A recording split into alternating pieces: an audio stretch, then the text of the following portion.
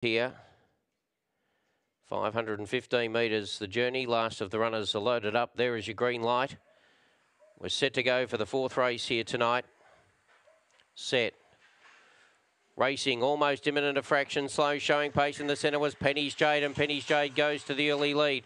Going up Forbes Supreme stylously into a very closing spot in second. Then came almost imminent. Further back there was Pixie Trixie. Then came It's a Runway. Well back Secura Riker there with Flying Butcher and Birmingham down the back, and the favourite Forbes Supreme takes over.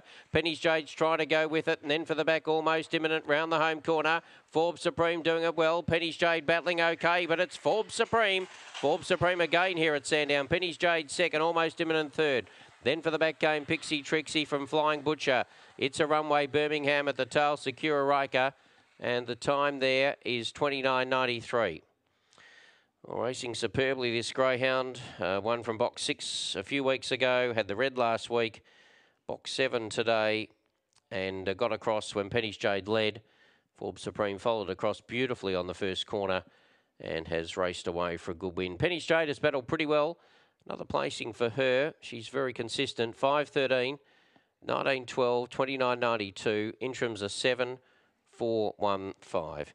Interim numbers 7, 4, 1 and 5 are the placings by Feral Frankie, Sweet on Me, Scott Forbes at Hopeton Park as the winning trainer. 7 wins from 25 and has won 3 on